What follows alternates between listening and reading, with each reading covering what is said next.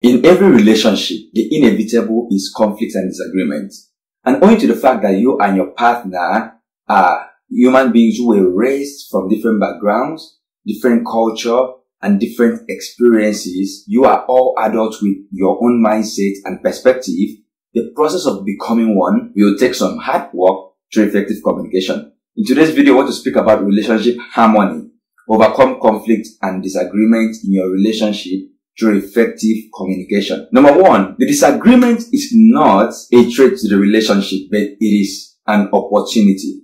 I know it is a natural tendency for us to feel like when we disagree or when we have some conflict in our relationship that it is a threat to the relationship, that is leading to a breakup, that is going to tear us apart. And that is a mindset that will keep you from knowing how to navigate disagreement and conflict. The fact is that when you have a disagreement with your partner or there is a conflict in your relationship, there is a dislike in your heart or your partner's heart regarding a particular situation. Whether it was an action or an inaction or a word said, there is something that your partner dislikes, and that is an opportunity for you to know that dislike, because they'll be passionate and show you the extent to which they don't like whatever happened or whatever you said to them or whatever situation that brought the conflict. So it is for you to know when we disagree, it is an opportunity for me to get to know my partner better. It is an opportunity for me to get a deeper understanding with my partner. And with this, we can say that disagreements and conflict will actually help you deepen your connection with your partner. And also, it will bring clarity to your relationship. So it is not a trait. And I would love to say this if you're watching and you are someone who says, no, I don't want disagreement, I don't want any conflict. So you avoid disagreement by not speaking up or opening up about the things that doesn't sit well with you, by being quiet and withholding honesty. That action which you perform and you feel like, oh, it is helping you to avoid breakup in a relationship, you are actually piling up offense in your heart. It can help you to avoid breakup, but it cannot help you to avoid breakdown. And you don't need to get yourself to a place whereby you have so much unmet expectations because you're not speaking up, because you are not being yourself. You are trying to avoid having disagreements and conflicts with your partner. And because of this, there's so much in play. And at the end of the day, breakdown is inevitable for you. And scripture says that unrelenting disappointment leaves you heartsick, but a sudden good break can turn life around. By the time you keep on avoiding disagreement, you are avoiding honesty. You are avoiding the opportunity to be yourself. And at that point, disappointment is your friend, because you're going to be disappointed when you don't speak up. You're going to be disappointed, and a lot of this disagreement will lead you to a place of breakdown. So it's better to speak up and disagree and get to agree, such that if this person is not for you, you people will know on time. If this dating relationship is not good for you, you know on time. If your marriage needs some therapy, you can go for the therapy, but do not withhold honesty from your partner. Number two, face the problem, not your partner. We have a tendency that whenever we have issues, we want to attack each other. So you have to learn that tendency of attacking your partner, you should drop it. Whenever there's an issue, address the issue. The thing is not about you trying to say, oh, I'm trying to appease my partner. It's not about appeasing your partner. It is about facing the issue and not your partner, knowing that the issue is your problem. Your partner is not your problem. So let me give this scenario. For example, you go to your partner and ask your partner to cease communication with a certain friend because it is bothering you. And maybe the situation is like, oh, babe, darling, I need you to stop talking to this person because I know for certain that you are cheating on me with this person. I don't know what reaction your partner would come with. Because at this point, that's an accusation. You're not even trying to ask them and feel that something is off here. You are attacking them right on. That is an accusation. And you're not even facing the problem. What is the problem though? If your partner has a particular friend, maybe he's a guy and he has a girlfriend whom is so close and gives much attention, and it makes you insecure. what are you to do? How should you address that situation? Are you to go to your partner and start attacking them? Oh, you are cheating on me. I really know. Don't even deny. Don't even try to say that. Don't even try to defend yourself. No, you don't go that way, especially when you don't even have any evidence. You would want to talk things out and face the problem. The problem is you are jealous at this point because you love the person, and jealousy is not wrong. If you really love someone, you're going to be jealous when you see them give someone else so much attention. So you go to your partner, babe, I'm becoming jealous of the too much attention you are giving to this person. So I feel like something needs to be done because it's throwing me off. It's making me uncomfortable. Now, the good response a good partner should bring is, okay, I'll put this into consideration. I'll think about this, but I will not be able to just cease communication with this friend because we've been friends for so long. So I will actually work on reducing the amount of attention or the level of attention I give to this person. This is a bad response that the person would give. Oh, is that my problem? That is your problem. You are insecure. That's a bad response. Or maybe in a situation whereby you have your own reason for feeling insecure or jealous because maybe you were in a situation with an ex-partner who had a girlfriend, and before you knew, you realized that they were already doing some things and behind your back, and it broke your heart. Or you had a father who had a poor representation of what a man does or what a man looks like through maybe things that happen. This could be the basis for you to feel that way. Now it will be the duty of a good partner, once the problem is being faced, you keep facing the problem and not the person. So that if your partner brings this to you and says, babe, this is what I'm feeling, and I have context for why I'm feeling this way, you should try to validate your partner and explain yourself and the situation that it is not what they see. I know there are so much about this that needs to be said, which the point is face the problem, not your partner. Number 3, communicating through tension. For you to have harmony in your relationship, you cannot avoid all the tensions that come into that relationship. We have a tendency of avoiding tension. I don't want any tension with this person because like we are always eating our head. Like we never get resolution to our tension. In fact, if you have like 5 minutes of good communication and laughing, the next 10 minutes, 20 minutes, we are going to be fighting. Like every of our conversation ends up with a fight. You need to learn how to navigate communicating through tension. That is what you need to have harmony in your relationship. The first thing you need to know is that when there's a tension in your relationship, you should find a common ground. And the analogy I would give is that the common ground is you admitting where you were wrong, apologizing for the wrong, and then validating your partner and talking about the issue. This is a mutual thing. It is not a one-sided thing. Whenever there is a tension in a relationship, we always have a tendency of trying to show our partner and prove to them where we were right. It's kind of like we are going on a debate and we are competing and we are fighting each other. You're like, with these following few points of mine, I hope I've been able to convince you that I am right and you are wrong, and we are always like bumping our heads together. But the issue is we've not been facing the issue, we've been facing the person. So if you pick from the previous point, do not face the person, face the problem. You will come to this place of knowing that when I communicate through tension, what I should do is, instead of trying to attack my partner and point out their faults and fault find them, let me find where I was wrong. And my partner, if they know well and find where they were wrong, because we have to sit down and talk about how to navigate this. I will find where I was wrong, my partner finds where they were wrong, and I come off and say, I was wrong here. If my partner agrees and finds where they were wrong and say, okay, I was wrong here, we will find a common ground to communicate. Now, to make this practical, once there's a tension, somebody will have to take responsibility to make sure that that tension is resolved. Which is, I would come to my partner and tell them, okay, I was wrong with the manner of approach I came to you. I apologize for that. And I don't have to make it look like I'm throwing the apology. I'm sorry. I have to say I'm sorry for what? I'm sorry for the way I spoke to you. I'm sorry for the way I tore you down through my words. I'm sorry for the kind of words I used on you. So sorry about that. But this is the issue. What you did or what you said or the situation that I saw really got me so upset.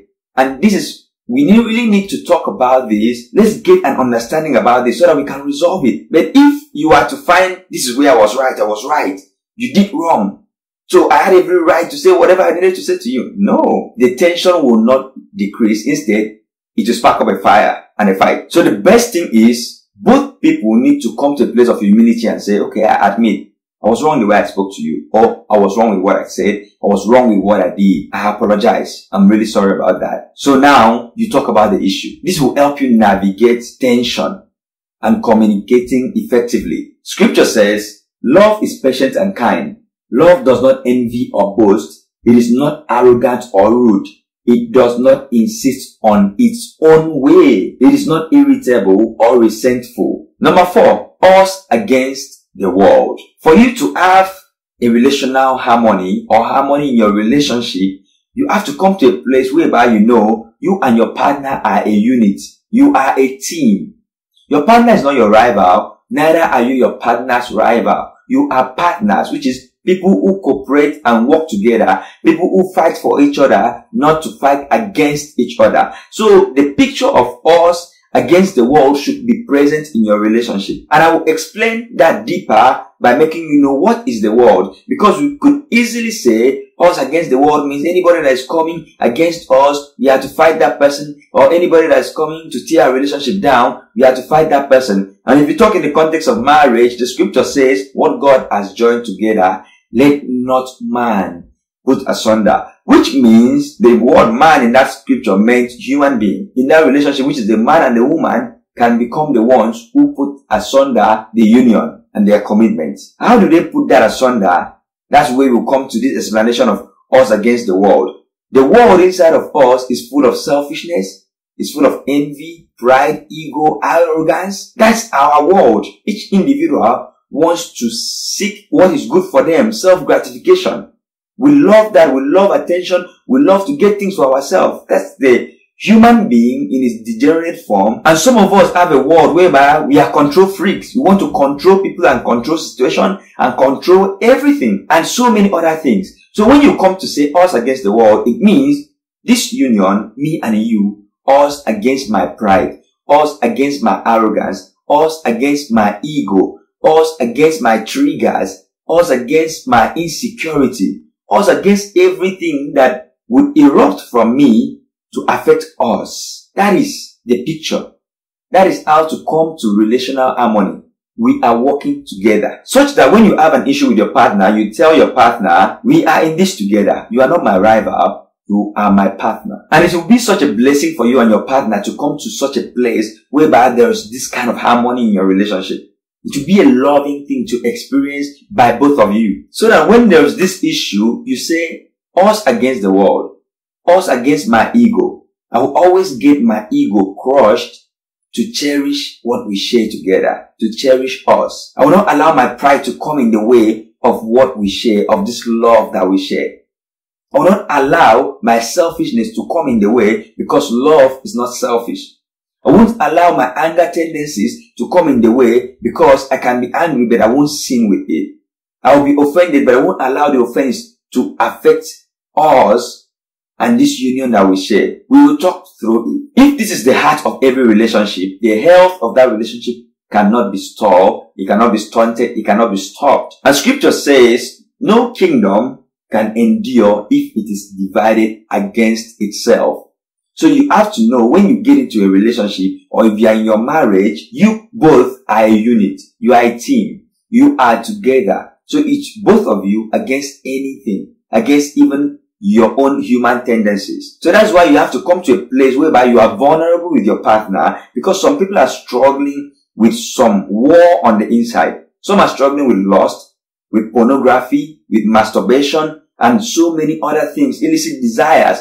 And if you don't bring your partner into the know, these things will be affecting the relationship and you both will not know how to deal with it because they do not know what the problem is and where it comes from. And you keep denying, you keep being defensive because you don't want to tell the truth. You don't want to be vulnerable. But if you come to a place whereby you tell your partner, look, I'm struggling with porn. This is not something that started now and it's affecting my mental health. It's affecting the way I see you. It's affecting our sex life as married couples. is affecting me, the way I view women, I'm lusting. So you need to work together.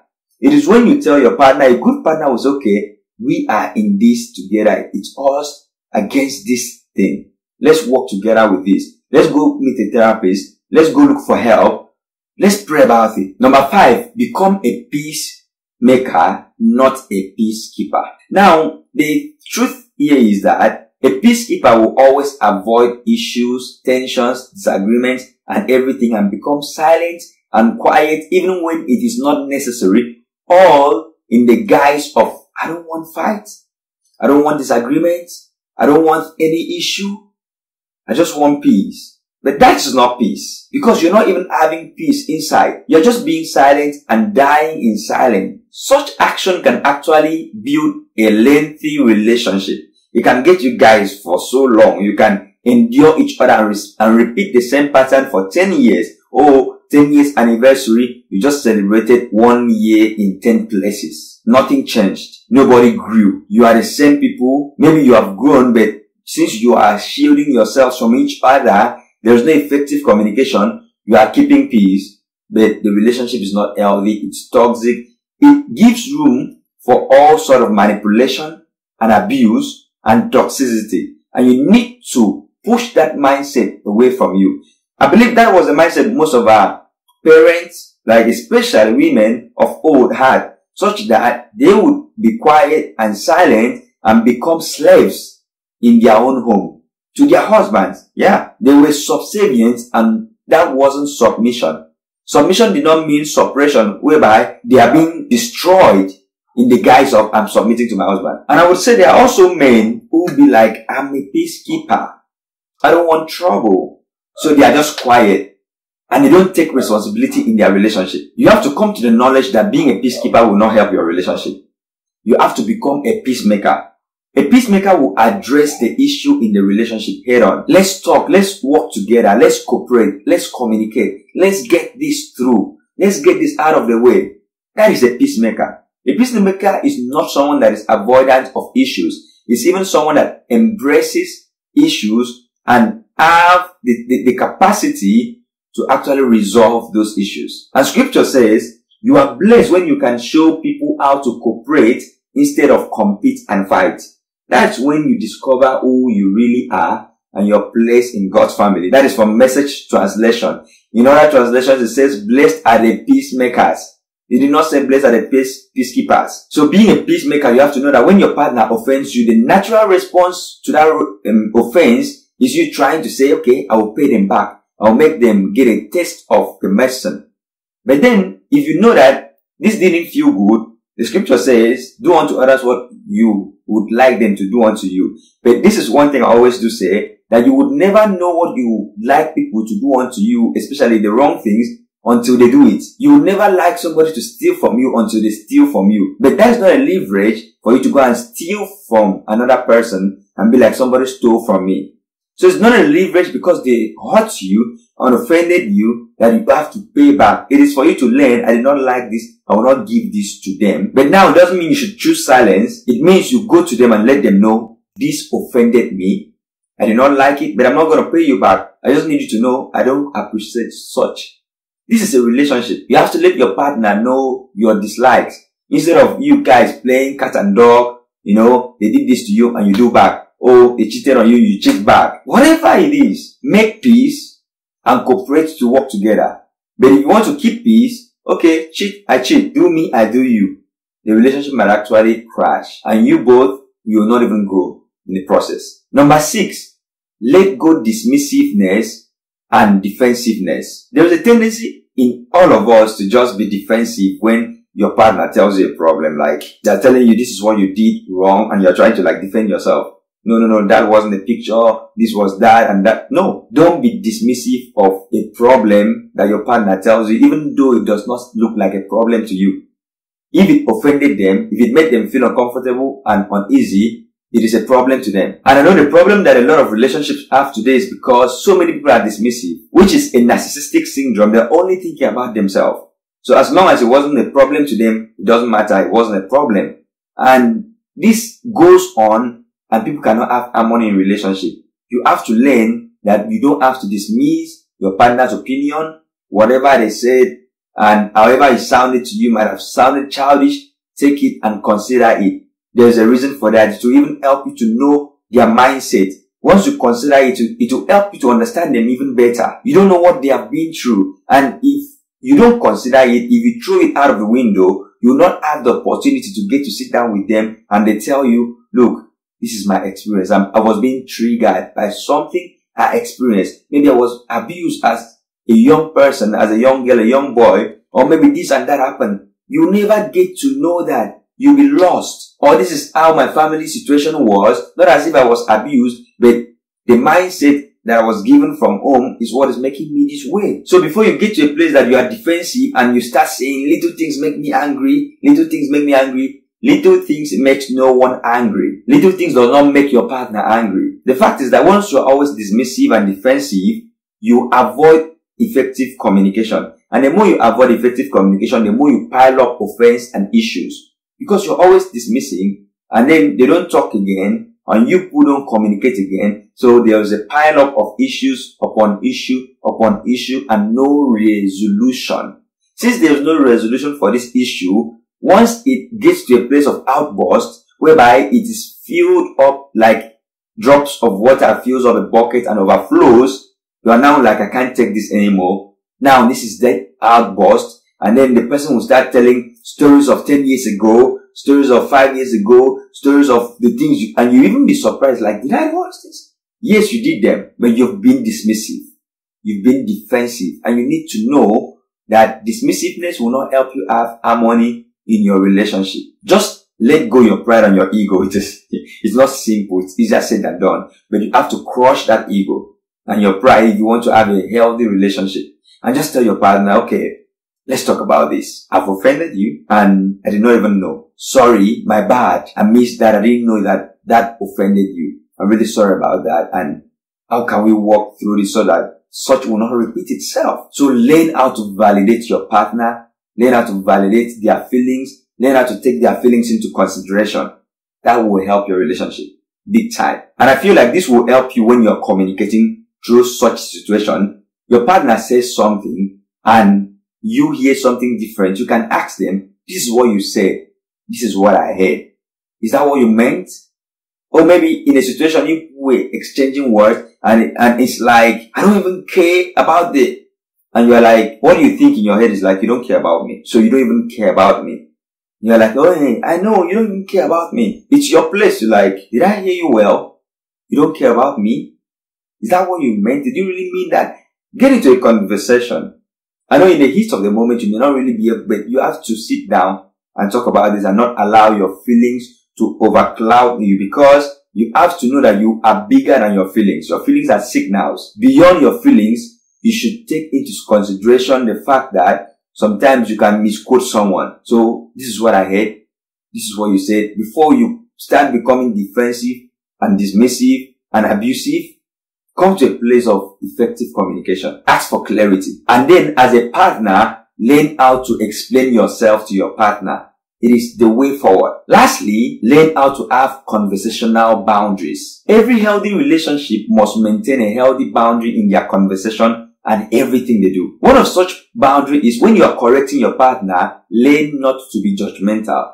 Learn not to judge them, but learn to criticize them constructively. Learn constructive criticism, whereby you are not tearing them down, you are not abusive, but then you are correcting in a loving way, speaking the truth in love. You are telling them the truth, but then there is this, kindness attached to it. You are like, I'm not trying to tear you down with this truth, but I just want us to have a better relationship. Do not try to criticize your partner to inflict pain or make them feel hurt.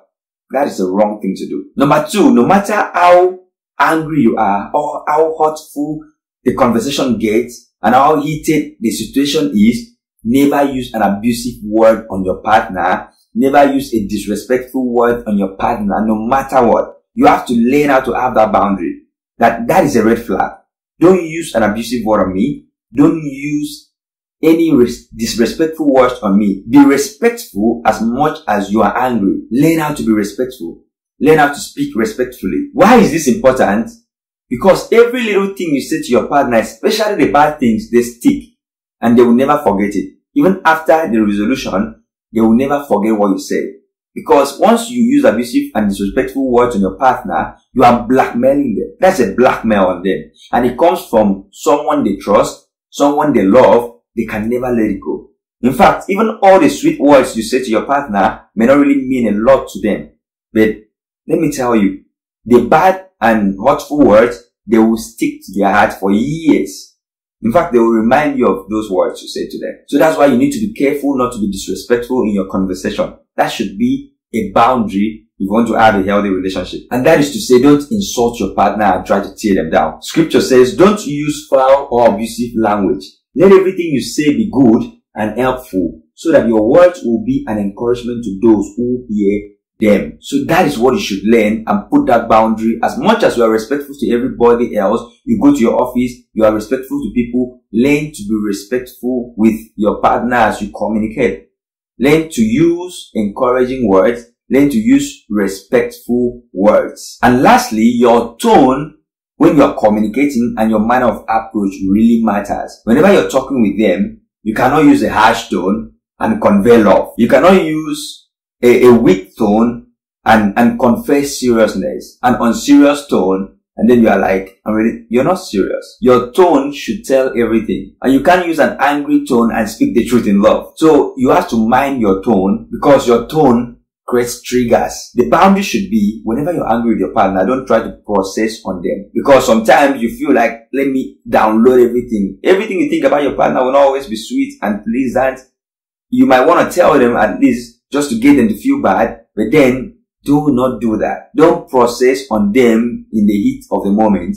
Learn how to draw back and process so that you know how to relate with them. I hope this video is beneficial and of value to you, and you've learned something and you've picked something from it. It is my pleasure, because I really love to see healthy relationships, and I want your relationship to become healthy. If you want to keep up with this channel, subscribe to this channel, hit the thumbs up on this video, and share it to your friends and your family and to your partner. Make sure your partner watches this. I really know that this is something of value. And I want you to tell me in the comment section how you've been navigating your arguments and through effective communication. And let me know what you think about this video and other things that you would like me to speak about in this channel. My name is Uwem Akpan. This is my YouTube channel. And once again, don't forget to subscribe. Bye-bye.